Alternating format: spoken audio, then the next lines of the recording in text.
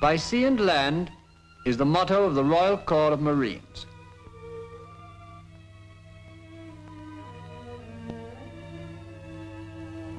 Answer your names. Corporal Gallagher. Sir. Corporal Sawyer. Sir. Marines Ward. Sir. Bowd. Sir. Laws. Sir. Richardson. Sir. Jackson. Sir. Halliday. Sir. Amongst the hosts assembled for the liberation of France were the Royal Marines, the Navy's soldiers. On D-Day, with the Army's commandos, they smashed their way ashore past the Atlantic Wall. Here, on D+19, is a party of reinforcements going up to fill the gaps in the ranks of fallen comrades.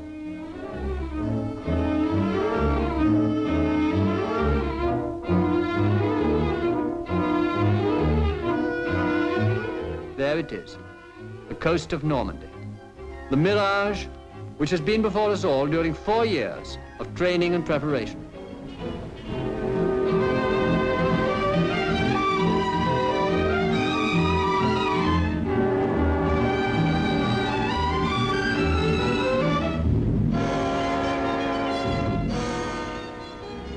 No mirage now, reality at last, France.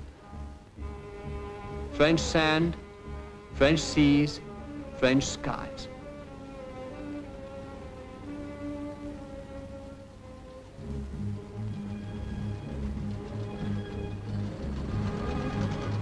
It's strange being ashore. Not a bit what one expects. Already, only a fortnight after D-Day, everything looks as if it had been here for months. Even the German strongpoints have a prehistoric look about them.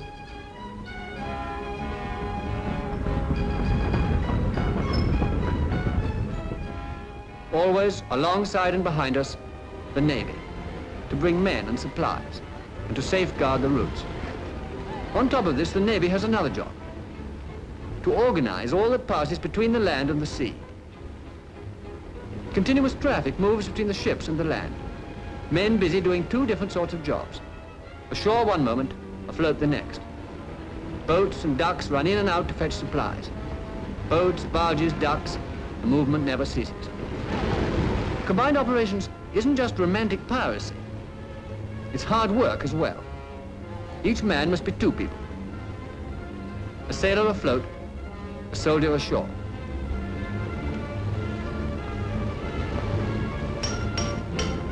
A bottleneck in supplies can lose a battle, so the beaches must be kept clear. 5 days of gale has piled up wreckage worse than the original D-Day damage, and to clear it is part of the sailor's job. Salvaging wrecks, patching up landing craft, draining and refloating lighters, plugging, boring, welding. They sweat away to get the stuff off the beach and back into the sea.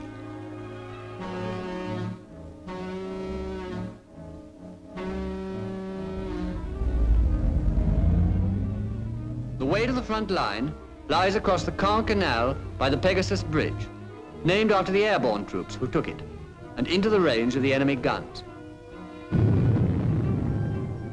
Up to the ridge, past the abandoned wrecks of the gliders, still lying like wounded butterflies, exactly where they'd come down.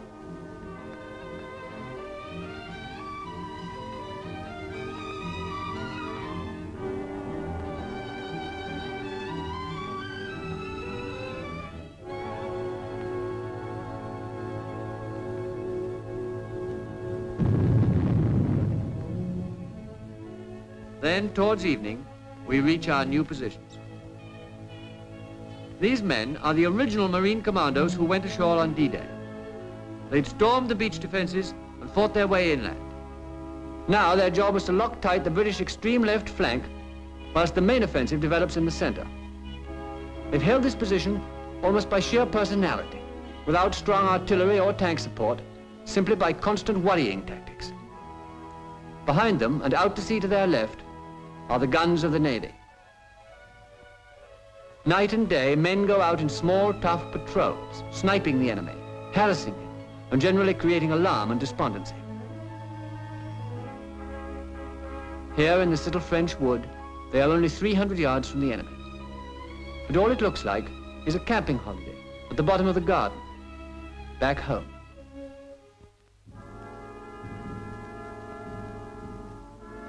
That evening, the new party see their first Germans. Dead ones.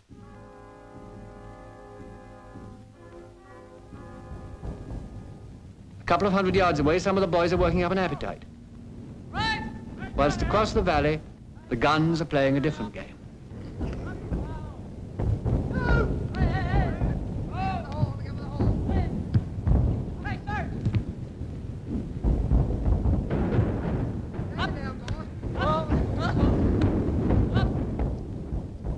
But neither the football nor the guns disturb the French peasant.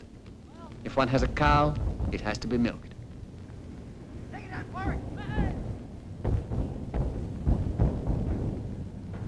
Then our men go back to their supper. Tinned hash and biscuits, compote tea, and mosquitoes. Now then, heads well back and throw your arms well out. Like this. Out, back. Now then, after me.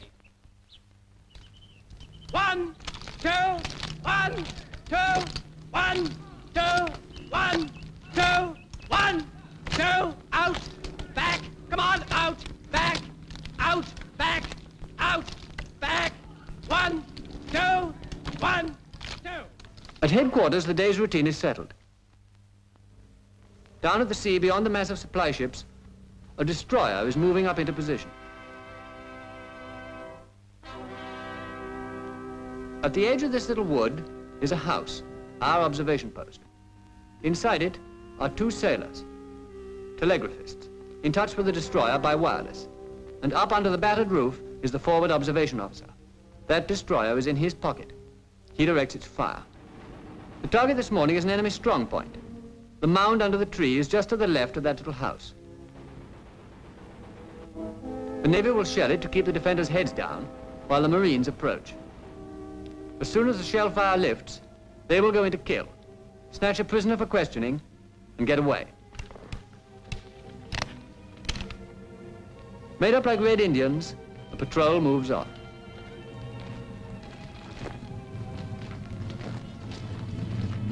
Between our lines and the enemy, there is little life. Houses are deserted, hamlets abandoned. As you go into them, you get a curious, eerie sensation. As you move along the streets, you keep on feeling you're being watched. Behind those windows may be a sniper's rifle. Those who shoot first live.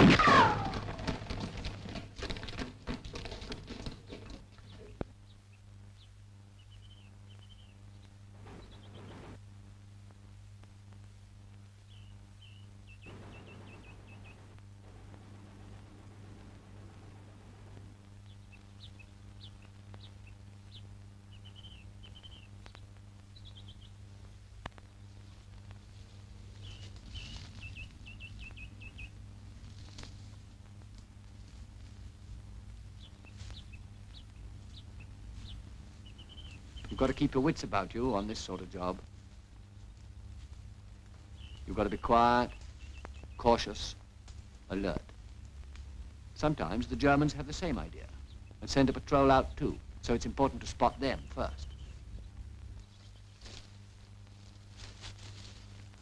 The Marines crawl forward as far as possible and take cover, waiting for the Navy to open up. They don't have to wait long.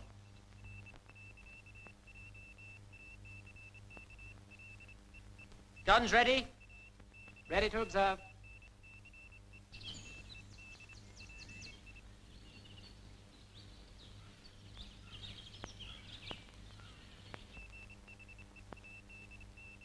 Away.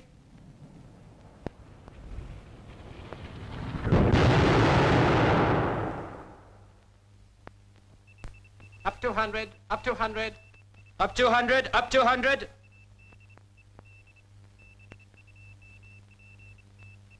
Away.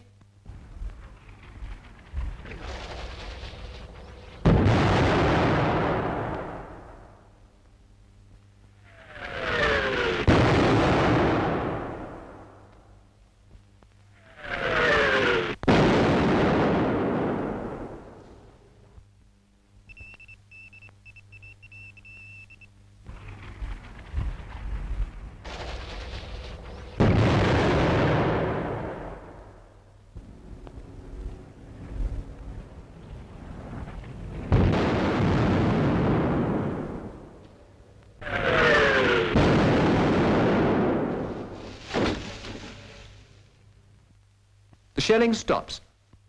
The strong point has been neutralized. Now it's the patrol's turn. A German jumps up out of his slit trench and runs along the hedge. Just what they've been waiting for.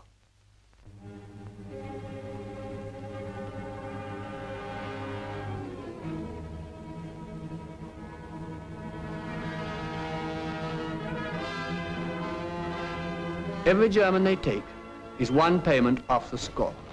And the score is a pretty heavy one. We lost good men coming ashore on D-Day. Men we knew and liked. Men we shan't forget. So, day by day, these Marines are doing their job. The trivial daily round of the fighting man, as they have done it 1,000 ways since D-Day, by sea and land. By sea and land. Our thoughts are reaching back over the sea to England.